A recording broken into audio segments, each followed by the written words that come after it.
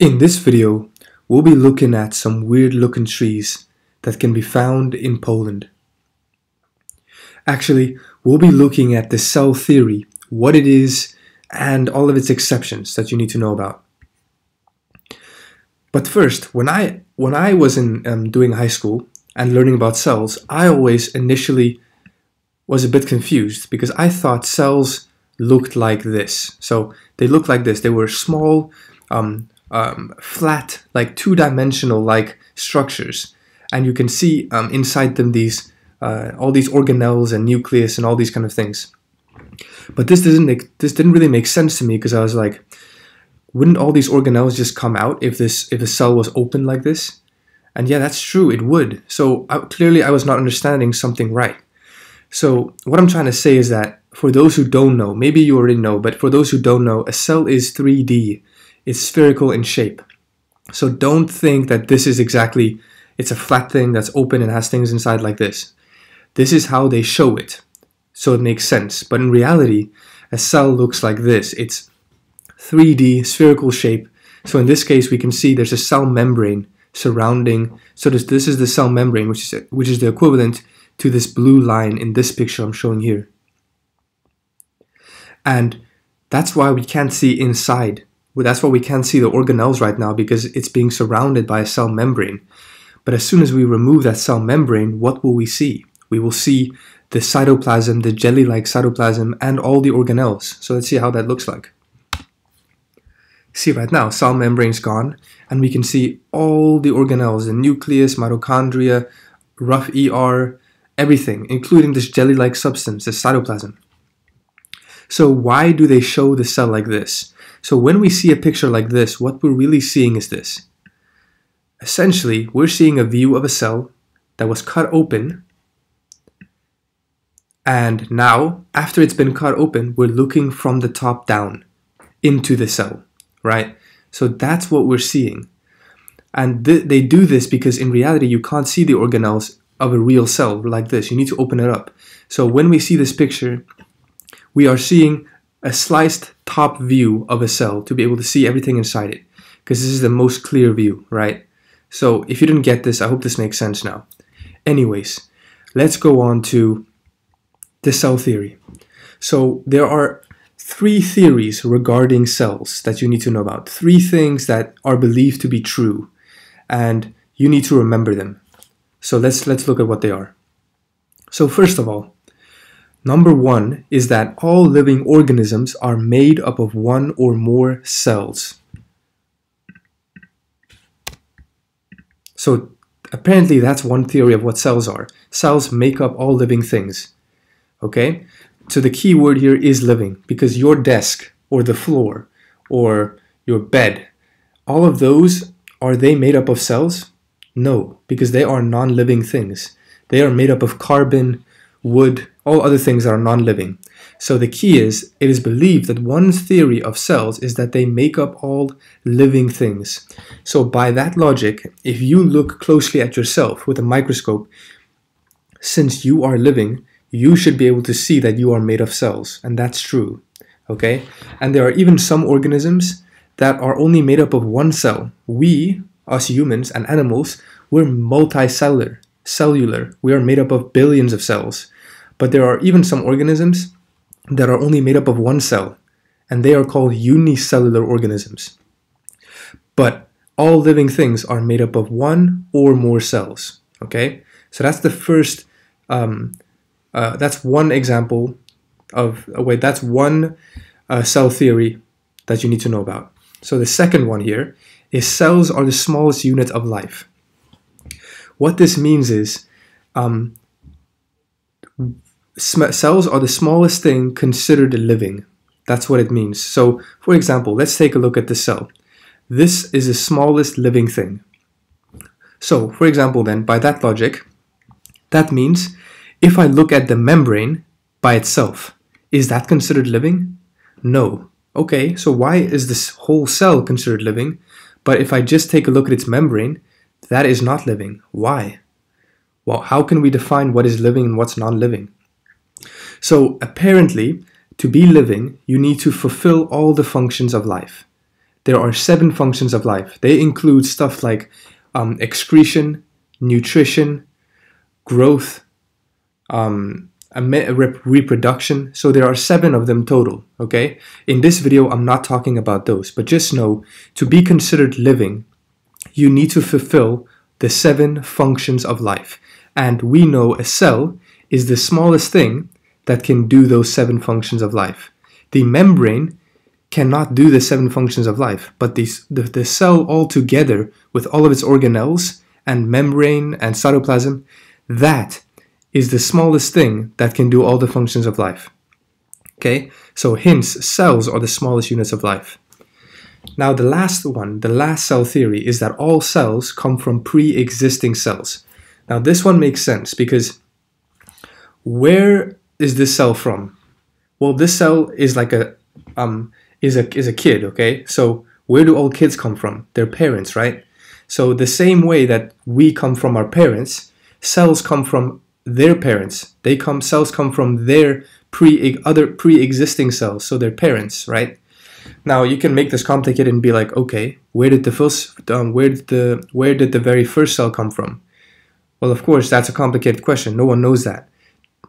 So don't be a smartass and don't think that far back.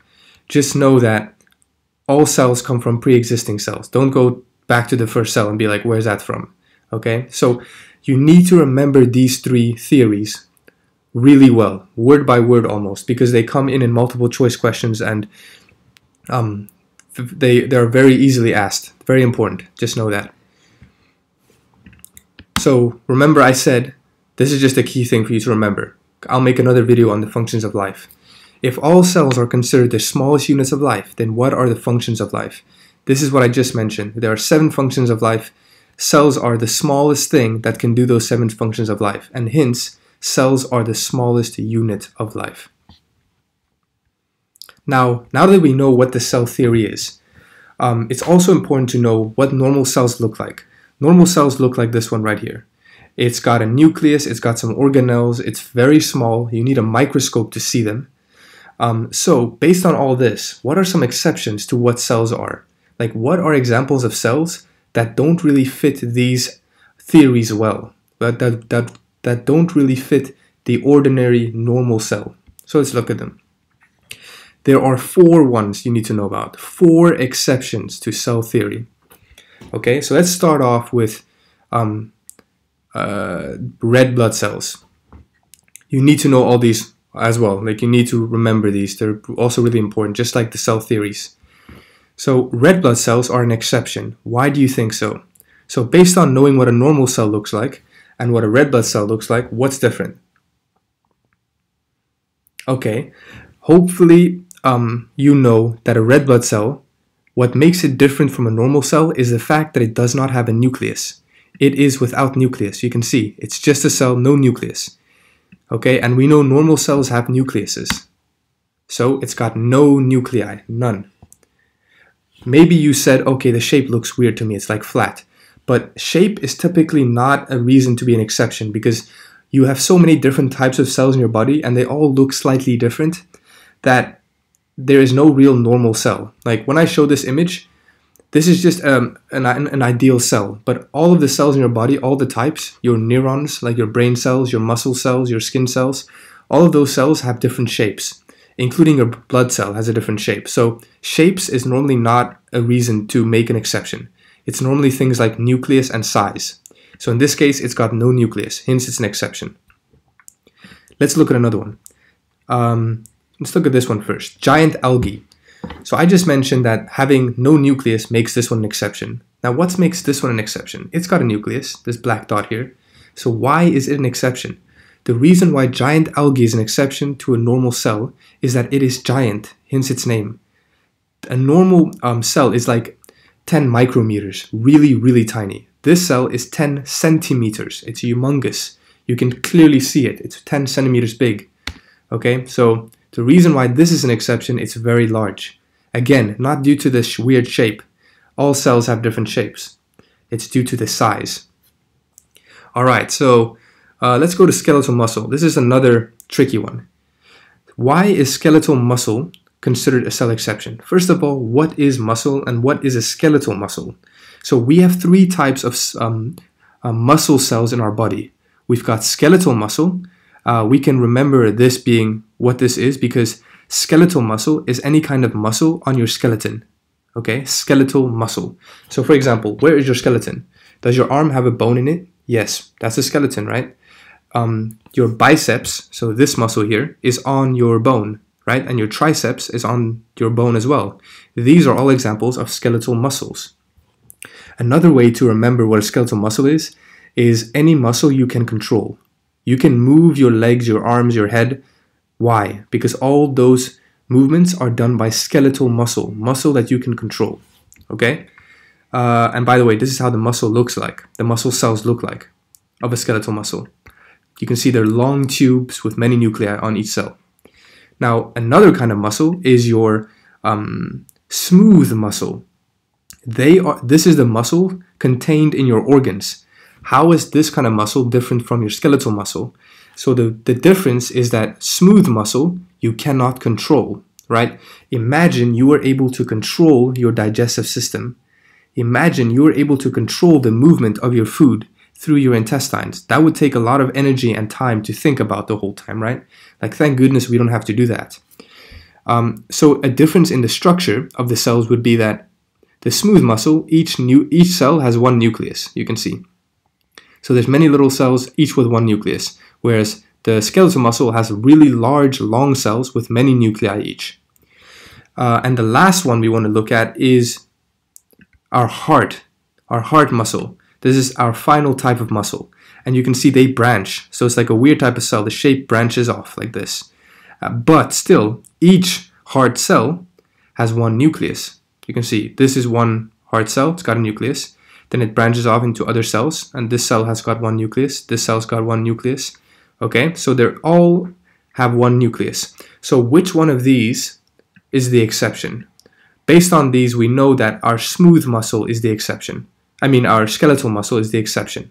Because for two reasons. One, they are very large. And two, they don't have no nuclei. They rather have too many nuclei. They have more than one nucleus per cell, which is an exception because the normal cells only have one nucleus. So unlike red blood cells that have no nuclei, our skeletal muscle has too many nuclei. So too many nuclei composed of muscle fibers much larger than a single cell. So size and nucleus. Always think of these two when you think of exceptions to cell theory. Now, last one we need to know about is fungi. Fungi, a common word for fungi is mushroom. So fungi is like the science name. Mushrooms, interestingly, if you look at this structure and we open up the mushroom and we see the inside, they're made up of these long thread-like things. Initially, you would think, oh, all of these thread-like things, if we zoom in closer, are probably made up of more cells. Just like if you look at your arm, you look closely, it's made up of many cells. Actually, each of these thread-like things is one cell. So the reason why the fungi is an exception is because it is made up of one cell or a bunch of cells that are humongous, very large, like this. And each of these cells have many nuclei. So look at this cell. You can imagine, if we look into here, we will see a structure kind of like this, a branching cell with many nuclei. So fungi is an exception, just like skeletal muscle, in the fact that it has many nuclei and it's pretty large and it branches off a lot. This is not typical of a normal cell. So yeah, I made a mistake here. So many nuclei and large, relatively large. Okay, so I hope all of these exceptions to cell theory make sense. And I will talk about, as I said, the functions of life, which is important in a future video.